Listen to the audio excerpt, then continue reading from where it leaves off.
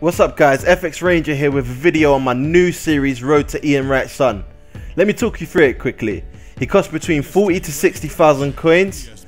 He's got 85 pace, 78 shooting, 79 dribbling.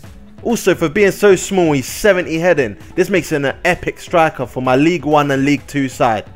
The way I'm going to get him guys is by playing matches, trading, and I might even try play with subs for money. Well, coins should I say. Okay guys, well here's the team I'm going to be playing with. It's a bronze and silver side, mostly League 1 and League 2, but I've got a couple Premiership in there. Alright, the first team I come against is horrible actually. The chemistry is horrible. The players are not bad, but the chemistry is absolutely horrible. I would say guys, even if you've got really bad players, always have decent chemistry because they'll always perform a bit better for you. And so here we go on to the goals. Okay guys, on to my first goal. The first goal is a little bit cheeky. I see the goalie lingering around, so I run up, take the ball and slot it in the net. This is an easy goal, but scored by an amazing player. His name's John Taylor. He plays for Shrewsbury, League 2. He's just amazing. 91 pace, 4-star skills, I believe. And he's 70 dribbling. His finishing is amazing. I just think he's such a great player for a League 2 player and a bronze player. Definitely go buy him. Okay guys, my second goal is a lovely bit of play by the team.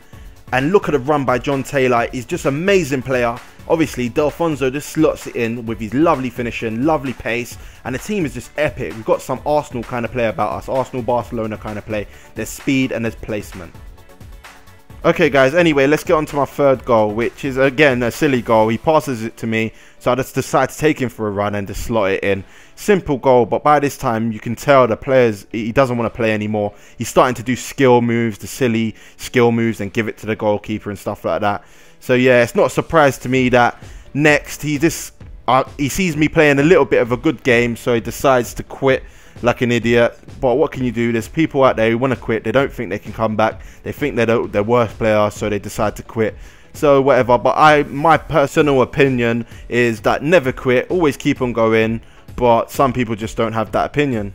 Anyway guys, this has been the first episode in my new series Road to Ian Wright's son. I hope you really enjoyed it. Hope you can give me some feedback and let me know what you think. The first episode was a bit shorter than I'll usually do. I'll usually have about 2-3 games in there, but I just wanted to give you a quick preview of what my series is going to be about. Thanks a lot. If you can like and sub the video if you enjoyed it, that'll help my channel grow a lot. Thanks for watching guys.